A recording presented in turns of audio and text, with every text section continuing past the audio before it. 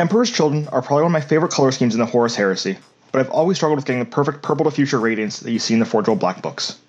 That is, at least, until I was helped out by the amazing Raptor Imperialis on Instagram, who recommended that I check out Lake Purple by Daler and Roney. In this tutorial, I will show you how I took this tip and applied some of my own touches to fit my preferred paint style to get this result, which I think matches the Emperor Children artwork perfectly.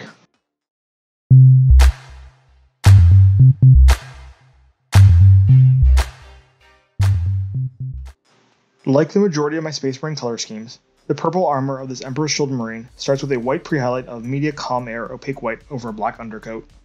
As I'll be using inks directly over this white base coat, I make sure that the majority of the model is covered with at least one layer of this white, and I build up increasingly brighter whites by applying more layers to the area I want the most highlighted. This results in most of the model being some form of gray to bright white. If I left a large chunk of the model black, the transparent inks I'll be using in the next steps wouldn't really show up and be left with extremely dark shadows.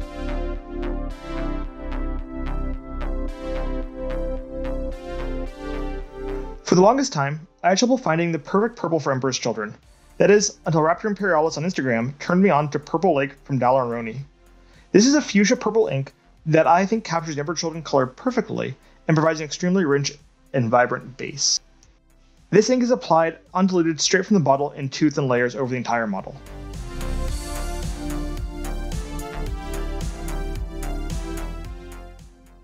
I wanted to push the fuchsia highlights on this model a bit further, so I re-highlighted all of the topmost areas of the armor, first with opaque white from Calm Air again, and then with a watered down fuchsia from Scale 75.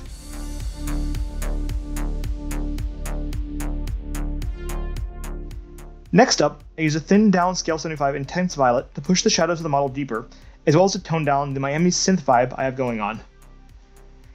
There's really no specific rhyme or reason to how I applied this violet ink mixture, as sometimes I focused on just making the shadows deeper, and other times I decided that the entire model was too bright, so I covered the whole thing in a thinned down layer of ink. So with this step, you really just need to experiment with whatever looks best for you, and stop when you're happy.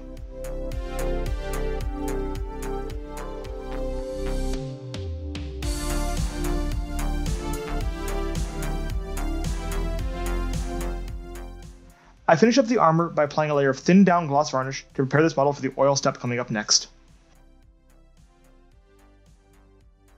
I decided to go with an oil wash made up of a mix of black and purple oil paint for this model, as I wanted to also use this step to add some additional contrast to the armor plates, and I figured that some purple would look better than pure black for this. I applied this oil wash far more carefully than I normally do, as I wanted to do 2 very specific things with it, and I did not want to stain the armor darker than it already was. The first application of this wash is as a panel liner, where I just lightly touched my brush up against the edge of an armor plate and let capillary action do its work. This is also one reason why I always frame my models with gloss varnish before doing an oil wash, as the glossy surface it provides allows the wash to spread out into the nooks and crannies of the model more easily. The other thing I wanted to do with this oil paint was to use it as an actual paint to increase contrast on the armor. To do so, I simply painted on the thinned oil paint where I wanted it to go, and gently feathered the edges into the surrounding areas.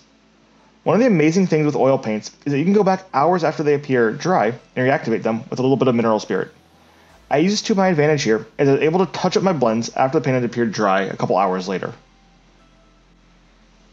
I then used a makeup remover sponge to gently rub away any oil paint that might have gone where I did not want it to go.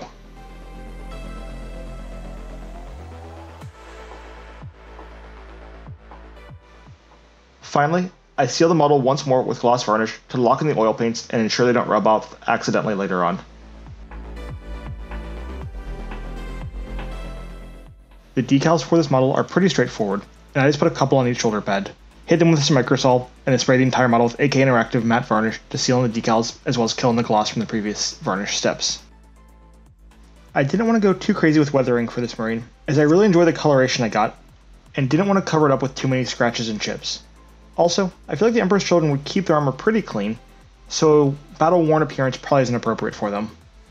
So all in all, I really just ended up doing a little bit of sponge chipping of Scale 75 heavy metal on the very edges of the armor, as well as some slight stippling of heavy metal as well on a few more places on the armor, such as the vent on the top of the head that wanted to have just a little bit of scratched appearance to them.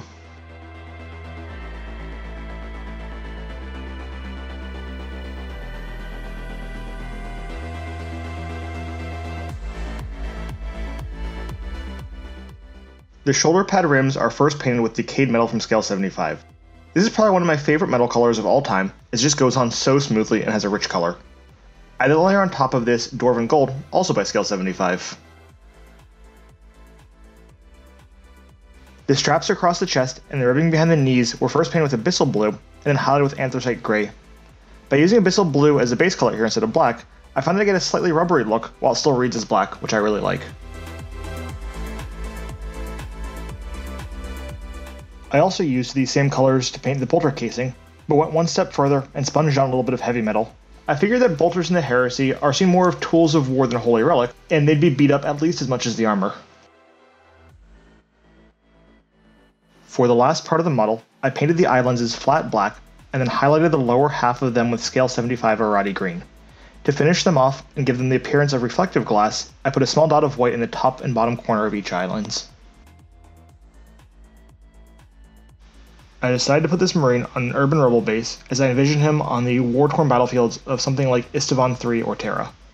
I also added a little bit of dry weathering powder around the lower legs to tie the model to the base better, and I also feel the yellow of the weathering powder I used really contrasts nicely with the purple of the armor. All that's left now is to paint the rim black, and the model's finished. And with that, the model's done. If you liked the scheme, please leave a comment below, I'd love to hear your thoughts on it. Thanks for watching, and hobby on.